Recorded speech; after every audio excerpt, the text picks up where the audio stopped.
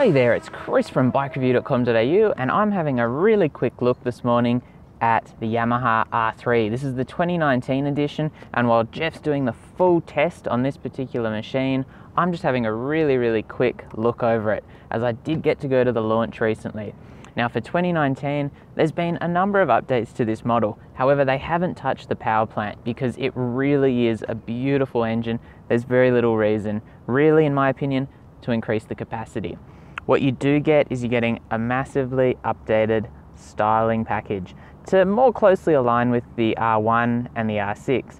You don't get those really thin line headlights that those models get. However, you are getting a sportier light, and they've got quite a good throw of light as well.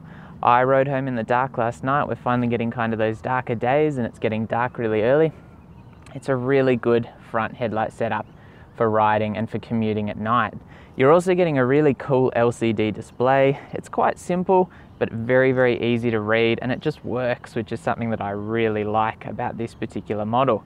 Obviously, you're getting quite good wind protection from the standard screen, and what they've actually done on this model is update the ergonomics. Now, the bars, it's probably a bit of a hard comparison to make, but the bars are actually 22 millimeters lower, which combines with that tank actually being redesigned.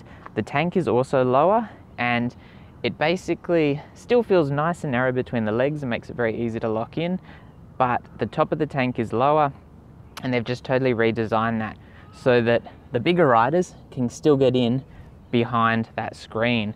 And between the bars being a bit lower and the tank revisions, it makes it a roomier bike for large riders, particularly when they're really riding in kind of that racer crouch, which is a really nice feature because these bikes have got to suit such a wide variety of riders. Yamaha have really put in the effort to make it even nicer ergonomically than previously. There's also been some changes to that top triple. It's a really cool, it's got like cutouts in it to keep the weight down, a little bit R1 inspired, which I think is a nice touch as well. So I think they've done a great job in doing that. It looks like a proper race bike as well. It doesn't feel like a tiny little learner machine. It feels very much like a proper sized bike, despite being an exceptionally light machine when it comes to riding on it and even rolling it around, which is what you want as a new rider.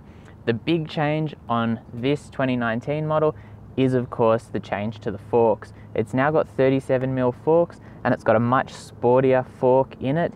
So it's a stiffer fork, it can take an Öhlins cartridge if you were to go racing, and it's a very much updated suspension system.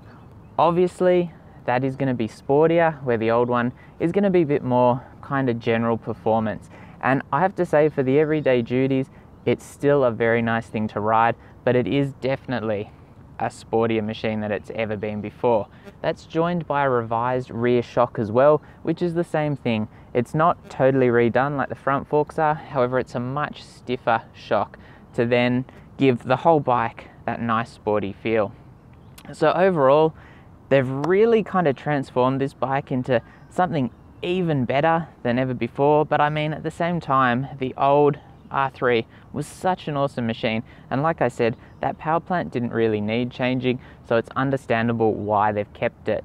Overall, really fun machine. Jeff's going to be doing a full review shortly, so stay tuned for that. Don't forget to hit that notification bell, let us know what you think about the new model, and we'll be back soon.